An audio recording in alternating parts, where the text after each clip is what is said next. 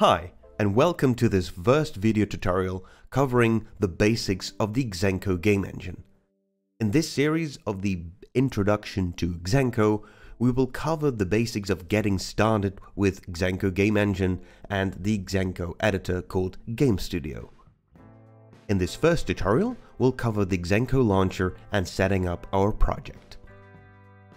As you can see here, I've installed Xenco and I've started the Xenco launcher. To the left here, you will find all the versions of Xenco that you have installed. I currently have 2 of them installed, which I can remove, and I can additionally download extra versions of Xenco. Here in the middle, you can see all the projects that you have created. In the top right of every project, you can see the version that your project is currently at. You can always upgrade your project to a next version of Xenco by selecting the version and then simply opening the project. Note that you cannot downgrade to a lower version, so always be sure to back up your project before you upgrade it to another version. To the right, we will find some additional documentation links, and there's a tab for some news items as well. If we move over back to the left, you will see that there's a Visual Studio plugin available.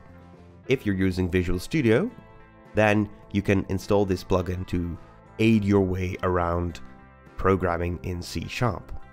Of course, there are various other links here available at the bottom, which you can just click at your own will. So let's start now by creating a basic project with the Xenco launcher. So I have the 3.1 version, which is currently in beta, selected, and I'm just going to use that. This will open a project selection screen, and this means that we can either open any of the existing projects, or in case we've imported or copied a project somewhere on our computer, we can browse for an existing project. But in our case, we want to start a new project, and we're going to start with a brand new game which only contains like 4 or 5 assets.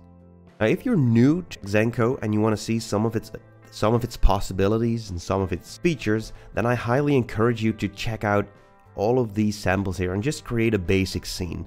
And once you're done with it, simply delete it, and you can always come back here, create a new project if you want to. If you want to get started by making an actual game, you can also just go to the template section and choose out of one of these options available. For this tutorial series, however, we're going to start entirely from scratch, and we're going to learn that by using a new game. I will call this project Introduction Tutorial, and with that, we can get started. The next step in creating our game project is by selecting the platforms that we want to develop for. For this tutorial, we'll simply select Windows, which is the default option. If you want to develop for Android or iOS, you will also need to install Xamarin. If you need any of the default asset packs, or just simply to play around with as a placeholder, then you can select those here. You can leave the rendering options by default at Direct3D 10 or OpenGL 3.0. If you're developing for mobile, select the portrait modus, but in our case we're just gonna make a little PC game, or at least the tutorial series will be covering a PC game. Once you're done here, click OK, and your project will get created.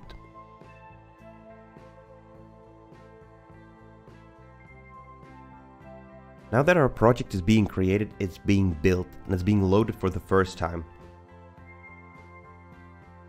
As you can see, these flickering materials you see here in this editor view, that means an indication that our project is still loading and building all the assets and materials being used in the scene that is currently open. In the next tutorial, we'll start looking into all the panels that we have available in the Xenco Game Studio. I hope you enjoyed this tutorial, and I will see you at the next one.